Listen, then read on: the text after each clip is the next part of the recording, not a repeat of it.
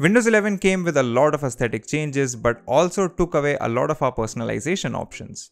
My name is Yadullah, you're watching Candid.Technology, and in this video we are talking about how you can change the font in Windows 11. So switching up fonts on your Windows 11 machine is a slightly complicated process, but let's get started. So the first thing that we have to do is open Windows settings by pressing Windows key plus I, head over to personalization, scroll down to fonts, and now you have to find a font that you like to designate as the default font for your Windows. So you can scroll through the list of installed fonts on your PC here. You can get more from the Microsoft Store, or if you have any TTF files, you can just drag and install them right here. So one thing that you have to keep in mind is that you need to be very specific with the name of the font that you're mentioning. So for example, if I click on Century, as you can see, I have the name set to Century right here. So we'll keep this in mind.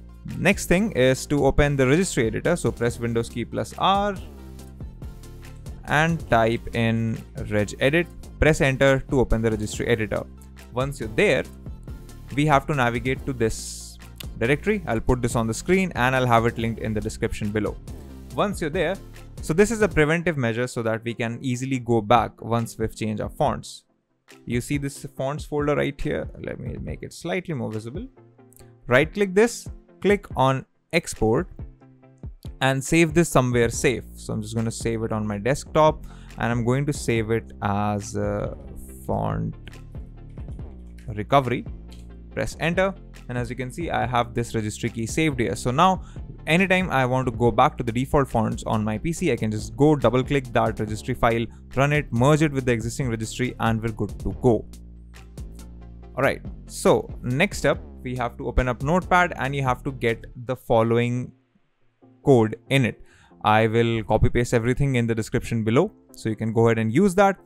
And now what you have to do is under this line, so Segoe UI font name, this is where you have to enter the font name that you want to use. So in my case, this is Century, because as you can see in Windows settings, the name of the font is just Century. So I can just close this, come back here, make sure that this works exactly the same way. And now we're going to save it as a reg file as well. So I'm just going to go to my desktop, change it, make sure that save as type is set to all files. And now I can change this to font changer.reg. Press enter to save this. Close this, and as you can see here, I now have font changer and font recovery both here. So to change the font, double click this. It will ask, the registry editor will ask you if you want to merge these values with the existing registry. Go ahead and click on yes, and that's it, your font will be changed. You will have to restart your computer to see the changes take effect, but after that, that's all that you need to do. Once again, if you want to recover your fonts, just go ahead and click on the recovery file that we made.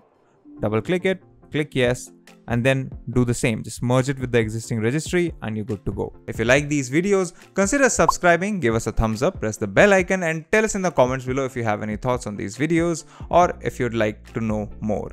If you want to know more about tech, visit our website, Candid.Technology, follow us on social media, follow me on Instagram or Twitter, and we'll see you in the next video.